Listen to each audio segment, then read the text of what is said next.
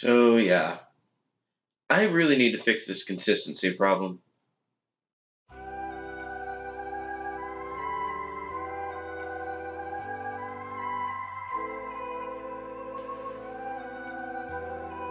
This is Mosaic, live from the Freak Sanctum, and I am back, my fellow freaks, because we got yesterday a Beauty and the Beast trailer, and since Disney pretty much rules all of our lives, I have to talk about it. Alright, the first thing I want to say about this trailer is that I like it a lot. I do. I like it.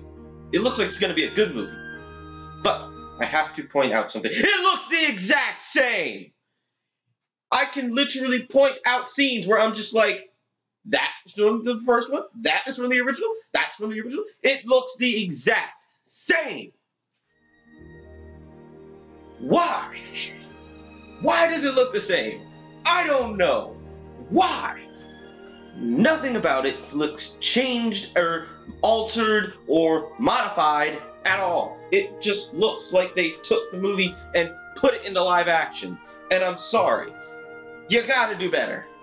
If you're going to remake a movie, give a freaking reason to remake the movie. There has to be something that you're making better, or something that you're trying new. Look at the Power Rangers trailer. It is actually doing something different than the show. It is taking these characters and putting them into a new environment, new situations, changing up the characters themselves. A lot of people don't like that, but, they're just, crybabies. The visuals are very nice. Everybody looks well casted. Heck, the Beast sounds like freaking Keith David. How am I going to be mad about that? Yeah, no, it's not Keith David, but it sounds like him. What am I going to say about this trailer that makes you excited? It looks like they're remaking the original movie they made in 1991. But it's like they're remaking it to a T. Guys, if I wanted to watch that Beauty and the Beast, I just pop in the freaking cassette that my mom and dad still have. Or, I don't know, I'd literally look anywhere on the internet ever. You guys need some other trailer that will make this look different, make this look like it gives us a reason to want to see a different version of Beauty and the Beast.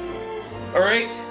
So, do it justice by letting it be its thing and letting this be something else.